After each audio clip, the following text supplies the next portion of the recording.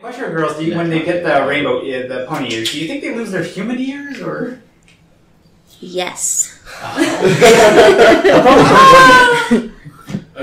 just felt like I needed to give a decisive answer to that question. You did well. Thank you. We will now take it as canon. Right. I have spoken. 3, 2, 1, sync. 3, 2, 1, sync. You're good. Perfect. So, shall we? We're good for now? Yeah. Alrighty. So, hello and welcome to another iteration of the Barcast. We have another very special guest with us. We have Kelly Sheridan. Hi. Hi there. Nice to meet you. Thank you very much for taking time to come on here. Thank you for having me. I grew some special ears just for the occasion. Perfect. Awesome. Now, we are a user-submitted podcast, so we take questions from the whole wide internet. Oh, cool. And while we normally try to make our guests miserable, that will be the case this time. Oh, thanks. Super. So, we have a couple general questions, and one, we always start with the most controversial one, and it is, who is best pony? See, I'm really fickle, so I change my mind all the time, but I think best pony of main 6, Fluttershy. All right. Best pony in general, maybe Maud. I really enjoy Maud. Best creature, Gummy. Yes. I like it. Yeah. That trio is that is the only. It's a good trio, right? It's a good trio. I feel confident about that answer. If you ask me tomorrow, I might have a different answer. That is the Holy Trinity right now. Okay, excellent. Awesome. Perfect. Awesome. We are back again. Now, another more tailored question in this case. So, you have an extensive history with Barbie, it seems. I do. So, how does your time with Barbie compare to your time with MLP in this case? Well, they're very different projects, obviously. I think Barbie probably appeals mostly only to the target demographic. I think they're beautiful movies, and they were really fun to do. There's a lot of responsibility, kind of being the lead of all of those shows. And because they're standalone movies, there's no character progression. So Right. Barbie's kind of the same, more or less the same person each movie, and she learns more or less the same lesson each movie. And of course, playing Starlight is completely different. She starts at one place and grows and changes and is still growing and changing. So I don't necessarily prefer one over the other, because Barbie movies were really exciting to make. They were a lot of fun to make, but very different in terms of how you would approach the character, Right. I think. Not as much of a diverse group of fans either, I assume. Yeah. I have, I meet parents a lot, or used to back in the day when I was doing it more often, but would meet parents and said, oh, my kid loves Barbie, you have to meet them. And I said, your kid isn't going to know who I am. When they're 4, Barbie's a real person to them. She's a real person. So they introduce, their child to this short Canadian brunette. This is Barbie! It's like, oh, you are not Barbie. So, yeah. That's cool. And the topic of Starlight Glimmer in that case, probably one of the more well-known characters in the series by this point. Given the chance to play her all this time by now, what do you feel is your general opinion based on where she's come from versus where she's ended up now and her prominent role? Well, I think if you see where she was at in season 5, obviously she had a lot to learn, and a lot to learn in terms of letting go of the need to control, letting go of her first impulse being solving everything with magic. And then in season 6, you see her make a lot of mistakes and learn a lot of lessons and make friends and change that way. And also kind of gain the confidence back in terms of like, okay, I can use magic now and not spiral into a dark hole again. So I think that's kind of where she was at season 7. And now season 8, I mean, obviously I can't talk about it too much, but she's a guidance counselor now. So now she's helping other ponies with their problems, creatures, make friends. And so she just keeps evolving and changing, which is super exciting as an actor to be able to experience that through a character. No, absolutely. And on a slight follow-up to that, do you feel that the lessons that her character teaches either implicitly or explicitly do you feel they're conveyed well enough? Do you feel that they that they get the message across? Starlight's pretty blunt, so yeah, I think so. I think so, you know what I mean? She's oftentimes she sort of explicitly states, if she's trying to teach someone something or if she's trying to have someone else experience something, she says what it is. And if she's experiencing a lesson herself, I think she's pretty self-realized, like, once she actually learns it, so... Yeah, right. She's not an oblique character, which is another reason I really like her. No, and I happen to agree. And when it comes to MOP as a whole, whether it be with Starlight or any other character that you happen to have played, what do you feel was your most memorable moment working with the show? Ooh, there's a bunch. Any particular that stand out in your mind? I loved doing the entire episode of Hearthswarming Tale because it was fun to be able to revisit evil Starlight, some of her nasty sides. I'm still hoping that we get some kind of flashback episode, so I get to kind of play her as a bad guy again. I don't want her to be bad again, but it'd be kind of fun to play her bad again. And that was my first big song on the show, I would say. I mean, Our Town was big, but not as vocally challenging as Say Goodbye to the Holidays was. And I was really proud of myself for that song. I'm a nervous singer and didn't have a lot of confidence about it, but they let me do it. So I think that was one of the experiences that I felt like, oh, wow, like I can do this. So, but there have been a lot of moments that were pretty great. All right, awesome. Yeah. So I'm assuming you and the entire cast had a lot of fun with that particular special. It was a lot of fun. Awesome. Yeah. It's awesome. Now, another possibly slightly more controversial question. Do you like bagels? I'm one of those people who doesn't eat gluten. So yes, I love bagels, but bagels don't love me. Why do you ask? No, just because? People were just wondering. They felt it was very, very bagels, no, I do. I don't know if I love bagels. I love cream cheese. And so bagels are just kind of like a conveyance system to eat cream cheese. Okay. So it's a guilty pleasure in that sense. Yeah. Awesome. So now we also saw that you did how much time have we got? Yeah. We have how many more questions on the internet do we have? We have 12 minutes roughly. Okay. Probably less. 10. Perfect. Okay. Now, we also saw that you did a lot of work for some anime in the early 2000s. Yeah. Yeah, that was really, really cool to see, actually. Honestly, I had no idea in the beginning. And based on your experience with that, do you feel there are very prominent differences or similarities between Western and Eastern anime, for example? I haven't seen a lot of Western anime, to be honest. If you're talking about dubbed recording, I don't necessarily know what the difference would be between Eastern and Western productions, because most of the dubbed recording I've done has been Japanese or Korean or Chinese productions. But they are very different than the other cartoons I do, which we call prelay, which is when they prelay the audio track down and then animate to it, which is what MLP would be. And the recording process for those two things are very different. So when you're dubbing something, it's just you alone in a booth. You often don't get a chance to read the entire script. You just say your lines. It's just you and the engineer, and you're trying to match your performance to something that's already been animated. So it's a lot more constrictive.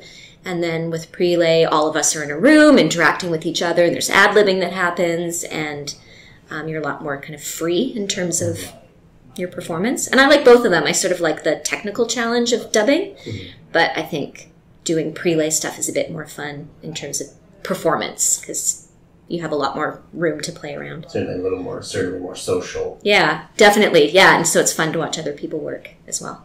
Right. No, makes perfect sense. So, another kind of off-the-wall question. What do you feel is the optimum number of ears for a face? 4, obviously. 4. Interesting. What were the other 2? Oh. Yeah. Yes. Yeah. Yeah. Okay. I mean, technically they're not on my face. They're sort of like around my face, but 4, of course. It'd be silly. Well, yeah. Obviously, I'm not in the know here. All right. So 4 is best. Perfect.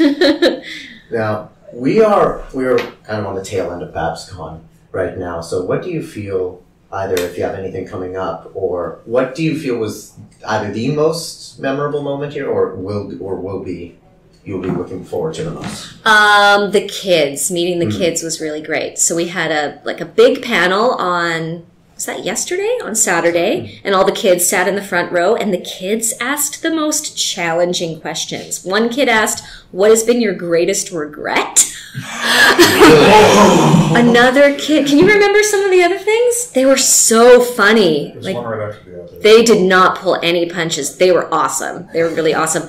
And then we went to visit them, like the voice actors went to visit them in the kids' room after. And they just, that's the thing I love about kids. They will tell you what they think. They are like, no holds barred. So they're great. Hanging out with the kids was probably my highlight. Most candid people on earth. Yeah, they're not being careful. They're not nervous around you. Zero They will filter. say what they think. So I love that. Awesome. Yeah. It's perfect. So let's see here. I guess kind of a little bit of a check-in question. So on a scale of yes to yes, how much do you regret coming here? Specifically for this interview. Yes? No regrets. No regrets. If that kid had asked me yesterday, what's your greatest regret, that would not be my answer. I'm enjoying my time. Yeah. Awesome. So let's see. So you've obviously been with MLP for a little while. Yeah. More than a little while, actually. You've seen the show progress from over the seasons, over even the generations. Yeah. What do you feel are some of the best changes that the show has undergone in its evolution, as it were? Oh, that's a good question. I think because I think the fandom has had a lot of influence on the types of stories that are told in the show, and you see the writers and the creators walking this line between what's going to be accessible to kids and then what's also going to appeal to the fandom, and then what else, also just what kind of stories they want to tell. And so I think things like the 100th anniversary episode, there are these love letters to the fandom that I don't think would necessarily be there otherwise if it was just a kid's show. So I think that's been really exciting. I think the fandom has kind of changed the course of the show. This is just my personal opinion, but I don't think we would have had as many seasons as we have had it not been for the fandom.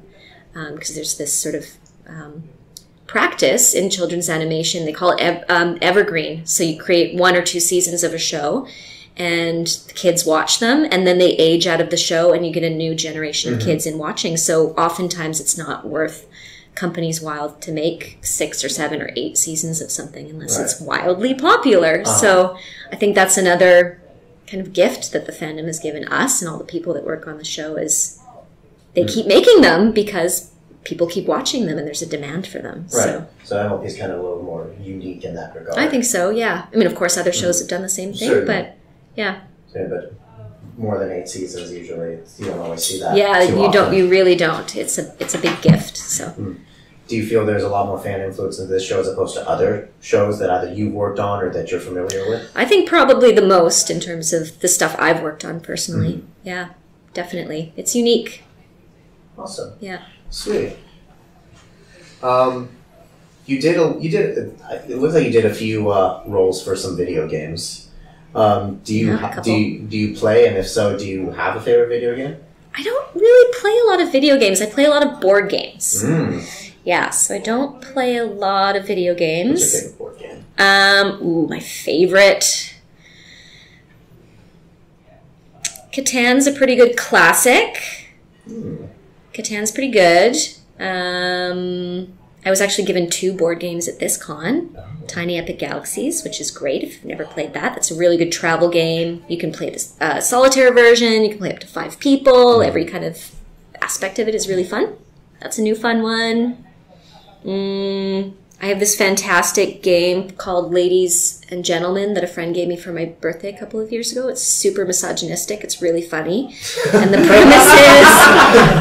We're going to get along great. It's great. And it's kind of it has a role-playing element to it. So you... the premise is you play in a team and you're a lady and a gentleman, and we always swap genders around and everything, so everybody just plays whoever they want. And but you play separately, and the lady's job is to go and acquire the most beautiful outfit for the ball at the end of the week, and the pieces of the outfit are worth different points. And the gentleman's job is to go to the stock exchange and make money, and he pays for the outfit, so you have to convince your gentleman, like, what's worth buying and what isn't. And there's certain information you can't divulge to each other. But then there's this role-playing aspect that comes along with it that's really fun. So it's basically like 10 of my friends screaming at each other in a room. It's really, really, really, really, really great. Especially when you see, like, your 200-pound, like, football player friend be like, I need this tiara for the ball or I'm not going to win. Yeah, it's great. It's really great. I guess if there are any photos and possibly alcohol involved as well.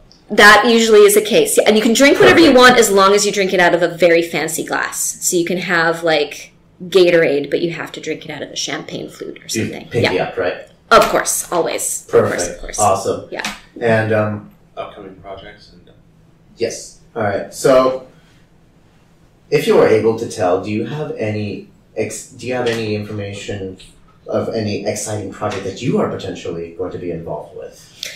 Yeah, I just finished recording a new preschool series called 16 Hudson Street with Big Bad Boo, and Andrea Libman is on that show. Vincent Tong is on that show, Marika Hendricks, a whole bunch of MLP people, and Vancouver favorites. And it's really, really cute. It's a show about a bunch of kids who live in a brownstone, and I think it's New York or Brooklyn or something. I'm not sure if they say exactly where it is, but that's kind of, where the look of the show. And it's just a morality tale show. Like, the different kids learn different lessons every week, like how not to be scared when your dad leaves you with a babysitter, just like lessons that little kids go through, or how, and the brownstone is made up from different families of different ethnicities. There's same-sex parents raising an adopted kid, and it's a preschool show. It's really well animated, and it's super cute and really well written, and I'm very proud of it. So that's the thing I'm most proud of right now. Perfect. Yeah. That sounds awesome. Yeah. It really does. And I believe that is all the time we have for today. Aww. So I want to thank you again very much for taking the time to talk with us. Thank you. My pleasure. So thank you very much for that. This has been the Barcast, and we are signing off for Babscon. Bye. 4 ears. 4 ears.